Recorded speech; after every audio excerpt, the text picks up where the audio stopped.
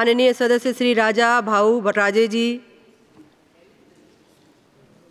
Honorable Speaker, Madam, I thank you for the permission and opportunity given to me to speak in this August House on the demands for grants under the control of the Ministry of Health and Family Welfare for 2024-25. Madam Speaker, the constructions of hospitals and necessary infrastructure is being done on a war footing, as the government says. But what about the doctors and the trained nurses in the rural and tribal areas? The government is requested through you, Madam, to look into the necessities and technicalities in this field.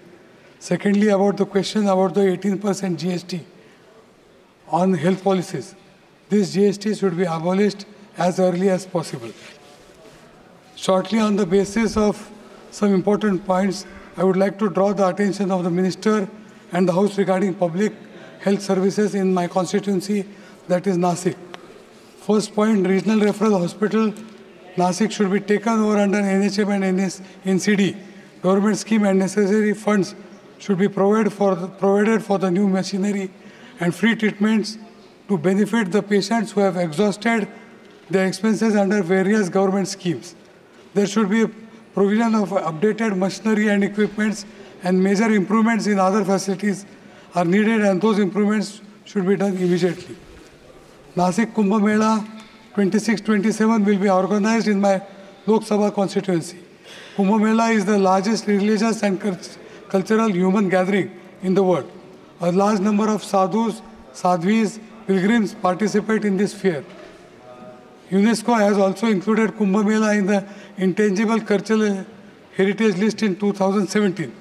This government hospital in Nasik city is not upgraded and not enough to provide medical services. Considering the number of devotees participating in the Kumbh Mela, there is a need to take massive steps at the government level in terms of public health to ensure that they get immediate medical care. The third point, Madam, the management of ESIS hospitals, which serves a total of 2 to 3 lakhs workers who work in the industrial areas and their families, is very poor. The hospital should be run under the guidance of the Union Minister of Health and with proper coordination with the Ministry of Labour and Employment. Lastly, the tribal population still faces huge health challenges. Adequate funds should be made available after a relative analysis of the health system in Nasik and the tribal areas of Maharashtra. Thank you, Madam. धन्यवाद माननीय सदस्य।